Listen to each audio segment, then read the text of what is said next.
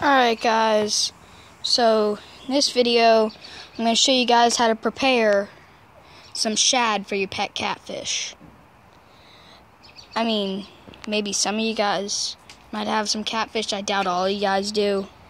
But I'm just going to be using a cheapo little knife. And this is a baby shad. It's like maybe 3 inches at the most. But see, I'm just gonna be cutting this up into smaller pieces. Yes, I mean, look at how thin they are. This was one unhealthy shad, I'll tell you that much. These things were frozen. They are solid as they're pretty solid. This thing's been thawing out.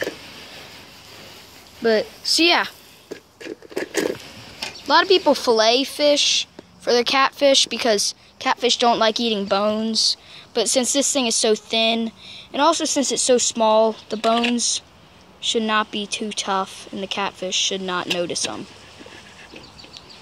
Alright, so first what you're going to want to do is you're going to want to cut the tail off.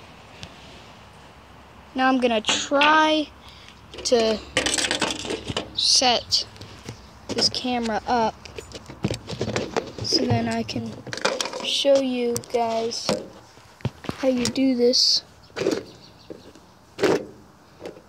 So you take the shad and you go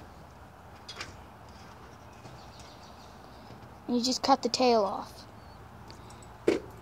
That's a little too close, but see, here's the tail. This is going to be no good. You can maybe feed it to some smaller fish, like maybe more shad or minnows. So yeah, cut it up to pieces about this size, depending on how big your catfish is. I'm feeding my little bullhead catfish, so I will get back with you guys when I'm done. Whoo, it's smelling ripe.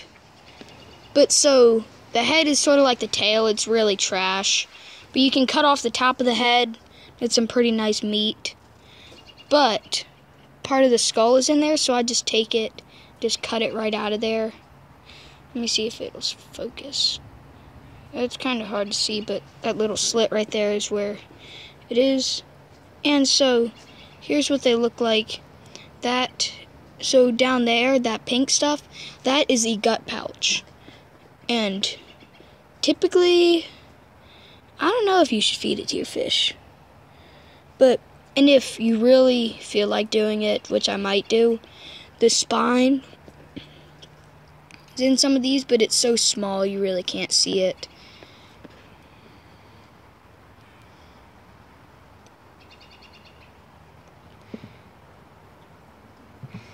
Yeah, it's right there. It's like thin as a needle.